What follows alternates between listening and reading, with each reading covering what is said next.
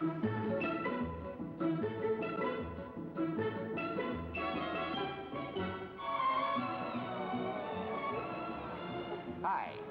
this is Stormy, and Stormy and I thought you'd like to meet him officially and see the lovely attire he's wearing. He's got himself on a little sailor skimmer here, a little straw hat with a blue and white matching band to his blue and white striped blazer that you see here.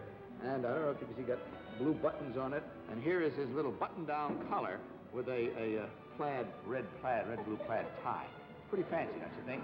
The lady who designed and made all this apparel is our first guest today on To Tell the Truth, and let's meet her now. What is your name, please? My name is Mildred Pell. What is your name, please? My name is Mildred Pell. What is your name, please? My name is Mildred Pell. Only one of these ladies is the real Mildred Pell. The other two are imposters and will try to fool this panel. Peggy Cass, Ray Bolger, Ann Sheridan, and Dick Shawn on To Tell the Truth. This portion of To Tell the Truth is brought to you by Kellogg's Cereals, the best to you each morning from Kellogg's of Battle Creek. Here once again is your host on To Tell the Truth, Bud Collyer.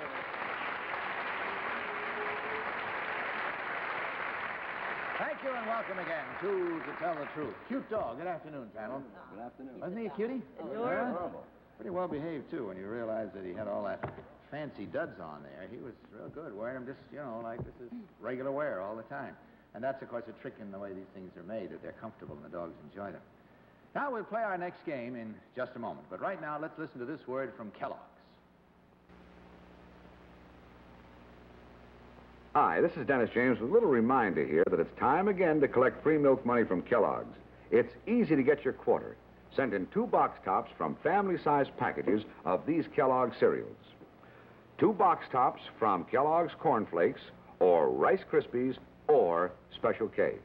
Now send your box tops, the tops with the blue star, to Milk and Cereal, Box 812, Detroit, Michigan, 48232.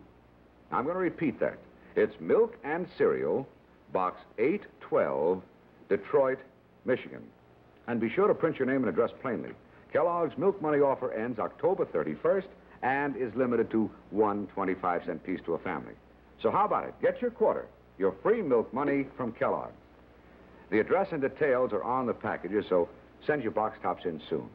Don't put it off, though. Make sure you send them in as soon as you possibly can and get your free milk money. Okay? Okay.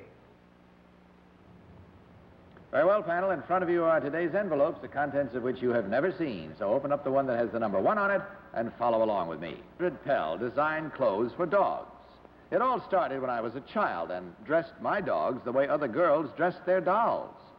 One day, a few years ago, I walked into a famous New York department store with 2 of my dogs dressed in raincoats. As soon as the buyer of dogs' apparel saw them, I was in business, designing and making all kinds of clothes for all types of dogs. They include floral print cocktail dresses, pajamas, black lace evening costumes, and even mink and Persian lamb coats. My prices range from $3 to $500 for a complete outfit. And for that kind of money, any dog can, shall I say, put on the dog. Signed, Mildred Pell. So, panel, 3 ladies here, all claiming to be the same one, Mildred Pell, dog's clothing designer. Let's start this question with Ray Bolger. Ray? Well, Mildred Pell, number 3. How does it feel to be a poodle cotillier? Very good. And do you get a lot of satisfaction out of seeing one of your costumes on the street? Oh, definitely. Are you the only one that's in that business, number 3? As far as I know. Number 2, do you manufacture for wholesale, or do you just deal direct with the stores? Just directly with the customer. With the customer? Yes, with the client. With the client. With a specific client. Now, do you go to a poodle shop where they fix up the poodles to get your customers, or do they recommend? How does it happen? I design them myself. Yes, I know, but how do you get your customers? And Sharon. Thank you, Bud. Number 1, you say here, as soon as the buyer of dogs' apparel saw them, I was in business designing, making all kinds of clothes and so forth and so on. Do you distribute through stores? No, not now. Everything is custom made with the particular customer. Well, why was the buyer interested? Did they send business to you? No, at the time, the buyer was interested. Oh, I see. And when you were a child, did you make the clothes for your dolls, or did your mother make them? No, some of them were made by other people, and some were dolls' clothes, and others I made myself. Number 2, did you make your own dolls' clothes? Yes, I did. You never took sewing lessons No, in order to make the dolls' set? no. Number 1, do boy dogs dress differently than girl dogs? Definitely. You should know that. No, I shouldn't. I've never dressed a dog before. Definitely. They do? Definitely. Oh, I see. Number 2, did anyone come in with a Doberman pincer to you to get dressed? Oh, yes. All types of dogs. I A did. Doberman pincer dress. Do you know if it was double-breasted or single? Number 3, what is the fabric most of the people prefer? How now, Brown Younger? Prefer. Depends on the, whether it's winter, summer. Number 1, does a dog itch with wool? No. They scratch for other reasons. Peggy Cass. Number 2, are the dogs happy in these little outfits you make them? Yes, they love them, really. Number 3, are they really crazy about going to bed in those pajamas? As far as I know. Number 1, who is Nina Bears? Nina Bears. I don't think I've ever heard of her. Number 2, what street is your shop on? It's at 34 East 61st Street. Thank you. Number 3, where were you before you moved there? On 56th Street. Thank you. Number 1, who's Jane Camp? Never heard of her. And that's all the time we have. However, you do have time to vote, and that's what we ask you to do right now. And, of course, don't make any changes in a ballot once you have voted, and vote, of course, without any consultation. Voters should go now for number 1, number 2, or number 3. And our team of challengers will, of course, receive the usual $100 for every incorrect vote. All ballots marked? Very well, we'll find out how our panelists voted in just a moment. But now, this word from new pink formula Swan. It's new, Swan. What's new about Swan? New pink formula. Try it. Swan cuts hard grease without hard scrubbing. Without hard scrubbing? Sure. Take that greasy platter. Watch how Swan's longer-lasting suds cut hard grease without hard scrubbing. Why, it's true. And it's mild. And it's pinker. It is new. New pink formula Swan.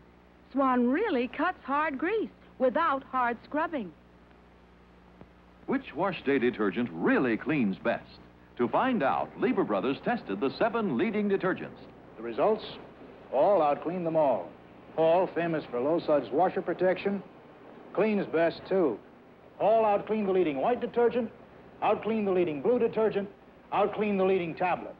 And All's lower suds protect your washer against suds clog and damage. So get All. All protects best and cleans best. Very well, you've marked your ballots for the one you think is the real Mildred Pell. Peggy, for whom did you vote? I voted for number 3, because Nina Bears also makes dog clothes. And number 2, Jane Camp is a very famous dog handler, but most of all, this shop, Mildred Pell's, used to be on 56th Street because I used to walk my dog by there, but I wouldn't look in the window because I couldn't afford that jazz. But I know she moved away. So there, I think it's you, number 3. Ray Bolger. I voted for number 1 because I thought she looked very industrious, and also I thought that she looked like she just loved the poodles and liked to see them all dressed up in little fancy clothes, and that's why she did it. And Sheridan, what is your choice? Bud, I took number 1, too, merely because she looks like a very enterprising young lady. And I Dick? voted for number 2 because anyone who has enough guts to dress a Doberman pincer, I'm going to vote for. That's just sheer raw courage, huh? All right, a widely split vote this time. Let's see what we do with it. As we have 1 for number 3, 1 for number 2, 1 for number 2, and 2 for number 1. Let's go with that and see what we find as we learn which one of these ladies actually is the designer of canine apparel. Will the real Mildred Pell please stand up?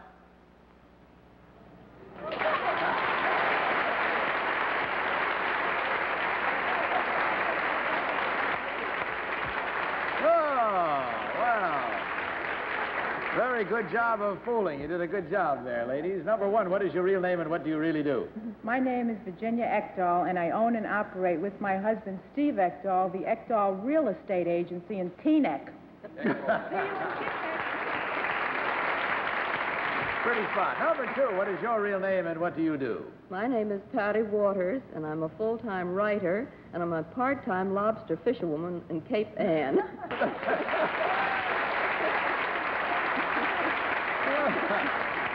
Well, in checking the score, ladies, you can be very happy. In fact, even a little smug. There were 3 incorrect votes, and that's 3 times $100. Easy to divide for $300, and we thank you very much for being with us. Goodbye, and God bless you.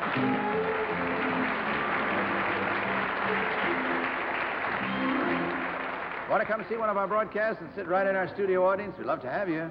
Tickets is all you need, and simply write for those. We'll send them to you. Write to Tell the Truth, Tickets, CBS Television, 485 Madison Avenue, New York 22, New York. And if you write that word tickets clearly on the envelope or the outside of the front of the card, it'll get them to you much faster. And now let's meet our next team of challengers.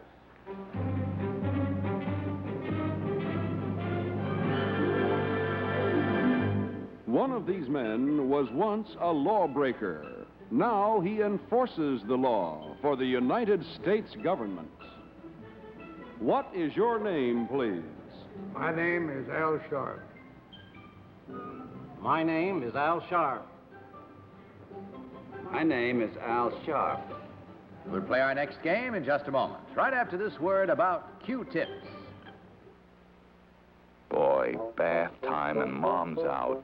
Must be a better way. Of course, Q-tips, the safety swab.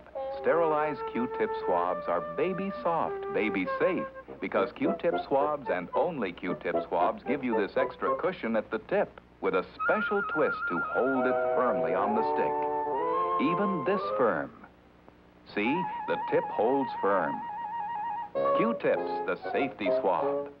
Lucky girl, no diaper rash. Her mommy uses Vaseline petroleum jelly. She applies a continuous film often, a moisture barrier against wet diaper irritation to help prevent diaper rash. Watch. We coat one strainer with baby lotion, the other with a continuous film of Vaseline petroleum jelly, then add water. Baby lotion lets water through, but not Vaseline petroleum jelly. Applied as directed, its moisture barrier helps prevent diaper rash. Very well. Open up your second envelopes and follow along as I read this copy. I, Al Sharp, was in my younger days a criminal. As a lawbreaker, my crimes included smuggling and selling counterfeit money. However, my career as a smuggler ended when I was asked to perform a dangerous mission for the U.S. government. When I succeeded in this assignment, they offered me a job as a customs officer, which I accepted.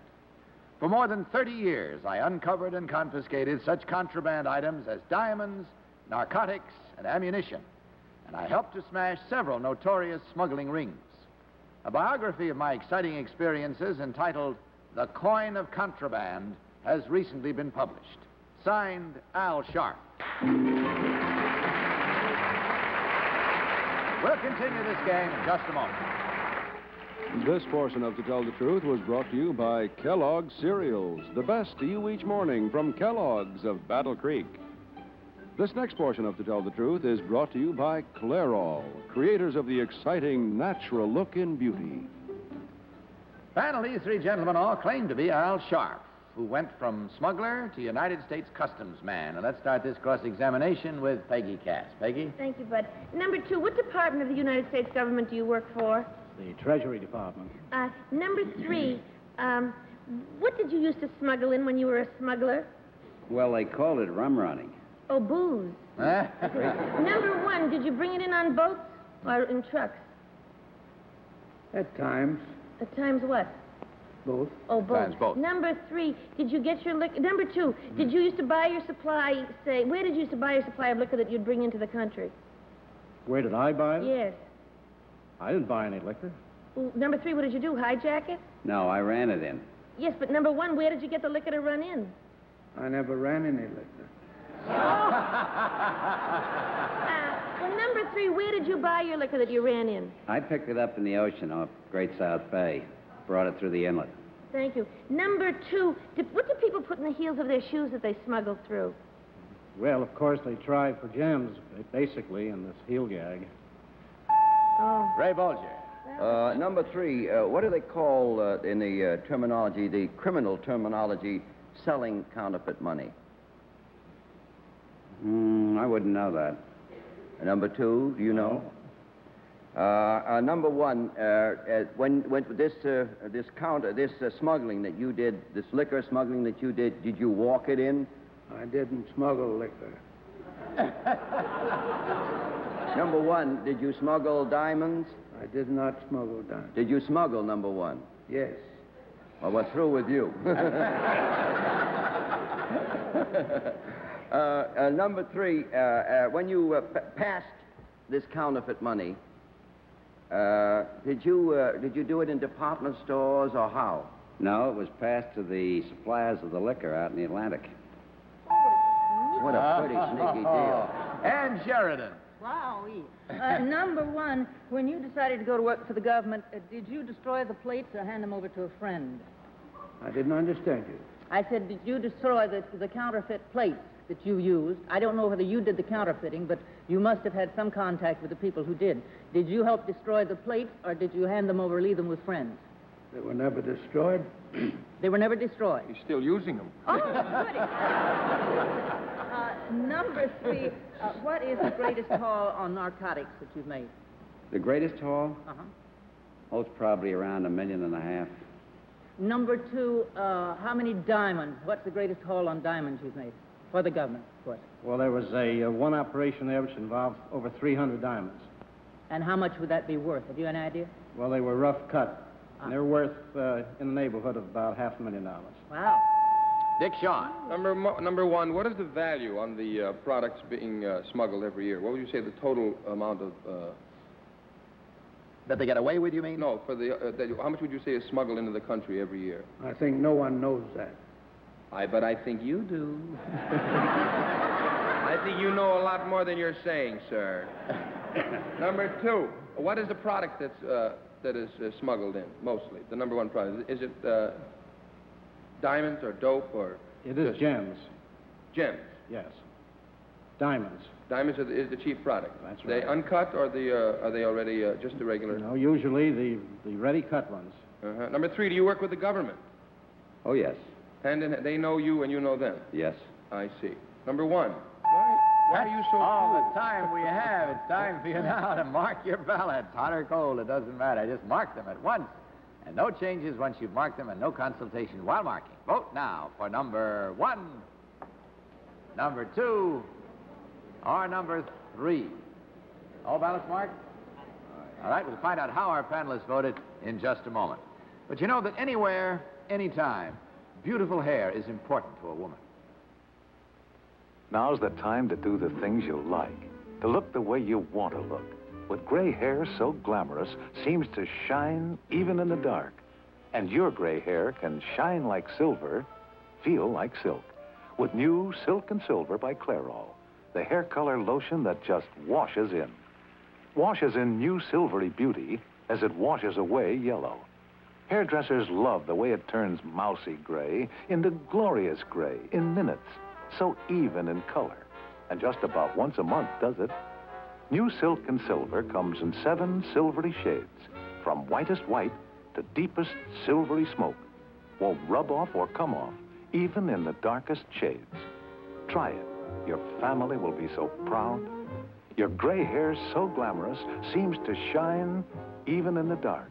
New Silk and Silver hair color lotion. By Clairol, of course. All right, you've marked your ballots for the one you think is the real Al Sharp. Peggy, for whom did you mark your ballot? I voted for Mr. Sharp, number 3. Now, number 1 was very evasive. I can only figure out he used to smuggle in smugglers because I don't know what else he was smuggling. But number 3, I've read a lot of books about bootlegging, and not from personal experience, you understand, but they did used to load the booze in and fly around in the Great Peconic Bay, and he knew that, and I read The Great Gatsby, so I voted for 3. It's all about that. Good sound reasoning. Ray Bolger, your vote. Well, I voted for number 3 because he looks so benign now. It doesn't look like he would smuggle in anything, and I think he'd have a marvelous and talented attitude with anyone who did smuggle. You know, they wouldn't believe that he would be on the job at all. And also due to the fact that when I was brought up in show business around New York, bootlegging and all of that smuggling was a pretty rampant thing, and I know about those same places that you talked about because I used to go out looking at them. And Sheridan, your choice. But pardon me, I voted for number 1. He doesn't give out any information, and he'd be a safe character on either the side of the government or the smugglers, I think. Dick Shawn. I did not vote for number 2 because he does not look like he would ever do anything dishonest. I did not vote for number 1 because I think he's still on the other side of the law. And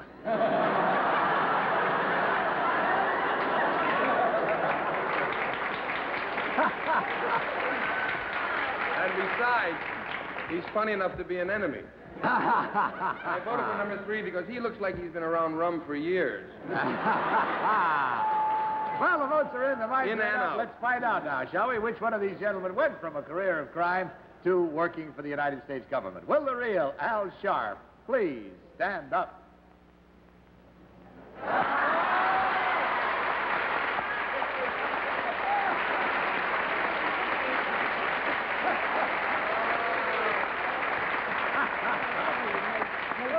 Thank you, sir. Thank you very much. I take that all back, sir. Don't stop the other people in the Treasury Department. Mr. Sharp, are you still active in law enforcement? Yes. I am presently the executive director of the Houston, Texas Crime Commission. Well, nice to stay on the right side of you, then. Number 2, what is your real name and what do you really do? My name is Ted Bernstein, and I'm advertising director for Eagle Clothes. Thank you, sir. Number 3, you got most of the votes. What is your real name and what do you do? My name is Francis Spahn, and I'm a salesman for U.S. Borax. Well, gentlemen, in taking the score, you should be very happy because there were 3 incorrect votes. And at $100 each, that's $300 that comes our way to you. And may your way always be a happy one as you leave us with our thanks. Goodbye and God bless you.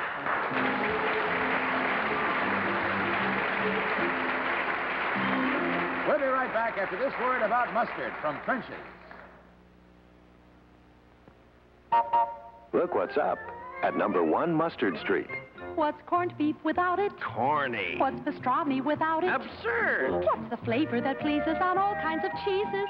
French's mustard. Spread the good word. What's baked ham without it? Half-baked. A deviled egg without it? Gets the bird. For 4 generations, the choice of the nation. French's mustard. Spread the good word. And here's another good word from French's. With French's new cheese sauce mix, you'll never have to grate again.